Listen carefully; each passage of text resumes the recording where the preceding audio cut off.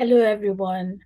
It's me, Ogemdi Chinwendanika, back again to say thank you. Thank you so much for everything. Thank you for believing in my dreams. Thank you for campaigning for me.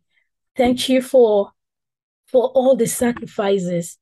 I also want to thank the United Peoples Global for believing in me and nominating me, believing in the work I'm doing, and actually putting me out there for people to not just know about what I am doing to support sustainability work all over the world, but for people to, vote me for this big opportunity. I say thank you to all my fellow nominees. I say thank you. Thank you for all the support and for making the journey a very smooth one.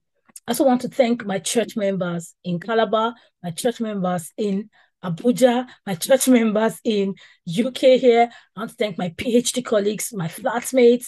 I want to thank my family, my mother, my father. If you see the way my parents became technology savvy, just because they wanted to ensure that their daughter's dream is supported and is given limelight. I say thank you. Thank you, everyone.